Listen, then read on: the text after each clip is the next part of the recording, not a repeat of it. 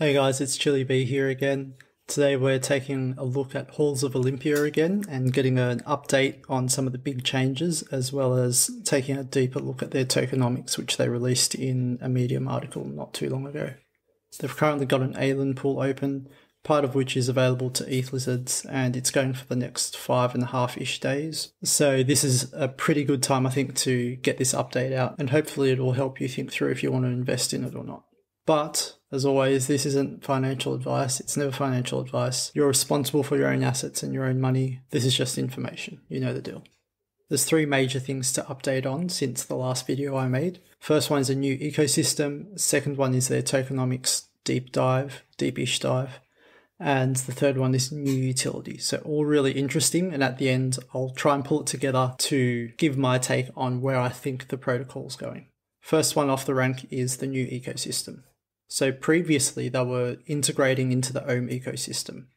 You might remember this diagram from my previous video where I described Ohm as a protocol which was trying to become the reserve currency of the crypto world or of Web3. In their distribution stage, they were handing out tokens in return for treasury assets. And in the utilization stage, Halls of Olympia comes in to try and build out utilization for that reserve currency in different ways. But Halls of Olympia has actually moved away from the Ohm ecosystem. They initially took inspiration from them, but what I've found out since is they've actually branched off and really become their own thing. And from chatting to Yams, that's partially because Ohm has taken a new direction and isn't really building an ecosystem in the way that they originally were planning to. But also the game just developed and grew, and they've integrated now into a new ecosystem. If you've been following them on Twitter, you'll have seen a ton of partnerships with them over the past few weeks. And those partnerships basically tell us what ecosystem they're now moving into. Some of their new partners include GMX, which is a perpetuals exchange, DopeX, which is an options exchange, GMD, which is a yield optimizer, and JonesDAO, which is like an options vault. Basically a way to have complicated option strategies without having to manage it yourself. You just put your money into a vault and it manages the complicated strategy for you. And they've got a few other partnerships like with TreasureDAO and a couple of other Gamefi-ish partners. But these ones stand out to me because they're really DeFi focused. And all of their partnerships, at least the ones that I saw, are basically the big hitters of the Arbitrum ecosystem, which is currently one of the biggest chains out there in terms of TVL. Jumping over to DeFi Llama and looking at TVL based on chains, we can see Ethereum's at the top, 24 billion, BSC next at 5.5, Tron, I don't know how Tron's got so much money, but they're at 4.4, then Polygon at 1 billion, and Arbitrum also at 1 billion. Basically tied for 4th place for the highest TVL, and definitely most out of the ETH Layer 2 chains. So that's their new ecosystem. Arbitrum and ETH Layer 2 with really DeFi heavy protocols partnering up with them. Keep that in mind as we get towards the end and try and pull all this together. Next up, Tokenomics. Let's jump to their Medium article quickly to get some context. They see an undesirable pattern where projects rush out a token that has basically no functionality. And then what they do is make basically promises, which might or might not be worth anything, about future utility like governance rights or something else. And if you've been in DeFi for a little while, you've definitely seen some projects do that. I think this is a really good observation here where they say that this idea of governance is some kind of ideal where every member of the project votes on decisions and they have some valuable input and they have these deep debates about where different projects should go. But the reality is probably most users don't actually want this responsibility and they don't even use their tokens to vote. And they don't contribute to the DAO, at least not in that way. They might contribute in lots of other ways, but it seems like a lot of DAO members are actually not too interested in the governance aspect. So when Halls of Olympia came to build their model, they wanted to try and build something that has actual utility and actual token incentive alignment. And here's their attempt at it. Some tokenomic basics. It's got a max supply of 10 million. It's broken up with 15% to the team, 10% to seed, 5% to partners and advisors, 10% to public sale, 60% to community distribution. I like that public sales at about 10%. That seems to be a bit bigger than most public sales. I think this Aelin Pool actually counts under the seed allocation. And if you're interested, the token is going for $1.50 in the Aelin Pool, $1.50 USDC, and the token name is Ambrosia, which is AMBR for short. Back to the tokenomics. A couple of things to note for the allocation. The team is vested for 2 years and it's pre-staked. Staked tokens will get some revenue distribution, which is what we're going to look at in a second. The seed tokens are vested for 1 year and also pre-staked. And the community tokens, which are going to go out as reward incentives or prizes for winning competitions or whatever, the portion of the community tokens, which are not yet distributed, are also staked. And the portion of revenue distribution that comes from those staked tokens goes straight into the treasury to extend the runway. There's obvious pros and cons of that. Negatively for the investor, it means that there's a big chunk of money sitting there staked, soaking up a big portion of the revenue. But the positive side of that is that the runway for the project gets extended pretty significantly as long as they're pulling in revenue. Okay, let's jump into how the staking and the revenue distribution works. So an investor has some ambrosia, they stake it, they become eligible for revenue distribution, they get the revenue. So that's a pretty standard use case for a token. It's probably actually the best use case you can have for a token. Direct revenue from the project goes to the token holder. So you see tons of Gamefi projects do that. You've got Illuvium, Thalon, which Ethlizards are also invested in. I think most Gamefi projects has this mechanism in some form. Otherwise, it's just not going to be too attractive for people to want to hold the token long term.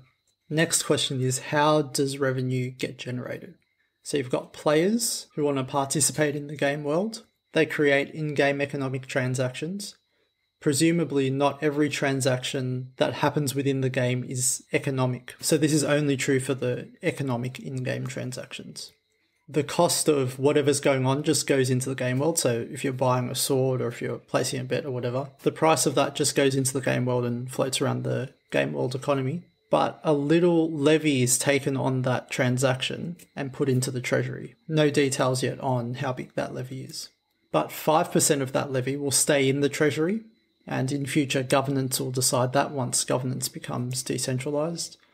And the other 95% goes to revenue distribution. So you're getting a pretty nice chunk of the levies on in-game economic transactions. And presumably the more people that make in-game economic transactions and the more expensive those transactions are, the more revenues generated. Again, pretty similar to a lot of other games at the moment. What's interesting, and what I haven't seen in other games yet, is that Halls of Olympia has an incentive for investors to also become gamers in a subset of the in-game transactions. I don't think all of them count, but if an Ambrosia staker performs some subset of these economic in-game transactions that Halls of Olympia deems to be part of this, they actually get a bonus to the revenue distribution in the form of a boost to the APY that they'd receive from RevDiz. So if the regular APY was 5%, but you're a staker who also participates in Halls of Olympia in a particular way,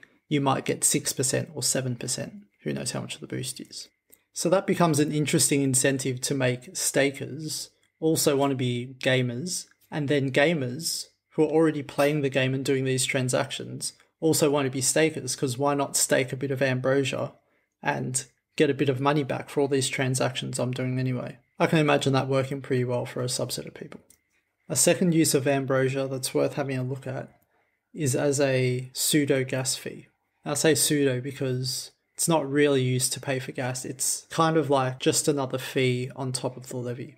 They mentioned that the ambrosia gas fee will be pretty tiny, and they put it on the scale of Phantom or of Matic. So it's probably going to be like 0.01 or 0.001 of an ambrosia, which would just be a cent or something, or less than a cent.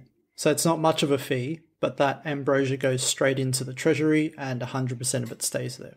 And this is interesting again because it's slowly taking ambrosia off the market.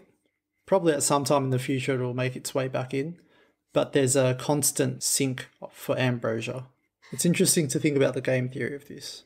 The gas fee isn't huge, so it's not taking very much ambrosia off the market, but it is taking some. The interesting thing is the response of the player. Presumably every player that plays this game will then want to keep 1 or 2 or 5 ambrosia in their wallet just for all these transactions. And if there's 10,000 or 100,000 players, that's 50,000 or 500,000 ambrosia just sitting in wallets, staying there and not being sold, just so people can participate. So it's an interesting way to reduce the circulating supply of ambrosia. A possible negative is that people will just be annoyed that they have to have this in their wallet all the time, on top of what they use to pay for actual gas. But because the amount's so small, it might not turn off that many people. It might be a bit annoying, but out of all the players that would play Halls of Olympia, I think only a small sliver would be turned off because they have to hold 1 or 2 ambrosia in their wallet. So it could be a really good idea, or it might turn some people off. We'll have to wait and see. But presumably, even if it does turn people off, it seems like a thing that they could remove pretty easily. And then on top of that, you can use ambrosia for all types of other in-game stuff, so temporary in-game boosts, and I'm sure a whole bunch of other things as well. So that's their attempt at creating a genuinely useful token. It's basically taking what seems to be the best model at the moment, which is stake the token, get rev dues, and adding a few extra tweaks on top of that. So I'm pretty curious to see where it goes. It's got the potential to work. And then the third thing is new utility. Thinking back to their new partners, you'll notice that a lot of those partners, or all of those partners that I mentioned at least, generate some sort of yield-bearing asset. So you might lock your money in GLP or a Jones Vault or whatever and earn APY from that. But the asset that you get in return, the receipt token, or the asset that actually bears the yield, is just illiquid and it just sits there. Basically, it's just inefficient use of capital. What Halls of Olympia is trying to do is get that illiquid capital moving and flowing again. So all their partners, or most of their partners, have these yield-bearing assets, and they just normally sit in your wallet. But when Halls of Olympia releases, suddenly they'll be able to use these yield-bearing assets, so like GLP from GMX, as entry fees or as betting pools or as payments. And I think that's a pretty huge thing. And I think you'll see why, or at least you'll see why I think so when we put it all together. So what are they trying to do? They've got a new ecosystem, and it's heavily filled with DeFi degens, people that are into GMX or into Jones DAO and all those sorts of Arbitrum DeFi plays. They've got new tokenomics, and particularly they've got a mechanism that encourages investors to become players and players to become investors. And they're also working on capital efficiency. So they've provided a way for illiquid yield-bearing assets to become liquid and start moving around and flowing. So where's that all going? I think what they're doing is they're trying to enter an untapped market. And that market is the market of itchy degens who are just sitting around in a bear market. So if you're a degen, which a lot of us are, you're almost certainly a bag holder as well. And you might believe in the project, but your bags are just sitting there idle. And as a degen, that probably drives you crazy. So Halls of Olympia, I think, is trying to get into that market and make all those illiquid bags start flowing. And the way they're trying to do that is through a simple game that's not overly complex, because I think an overly complex game might actually lose your average DeFi user. I'm sure there's a big overlap between DeFi users and gamers, but to capture that whole market, I think the game has to be pretty simple. And a deterministic game like Halls of Olympia might be the right move for that. Because in the end, I think hardcore degens will always be degens. They might play games, but they'll never be gamers.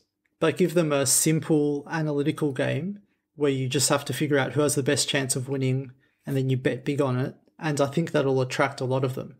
Because basically that's degen investing. Except in a bear market, you can't invest like a degen. But if you had a game that really mimicked degen investing, you could possibly pull them in. So they've possibly got a couple of things going for them. It might be the right timing to launch a game like this because it's in the bottom of a bear market. Degens don't have much to do. There's not huge APYs to go out there and find. This might give them a way to scratch that itch while at the same time holding on to their long-term bags that they believe will take off. And the other thing is that I think it's the right chain.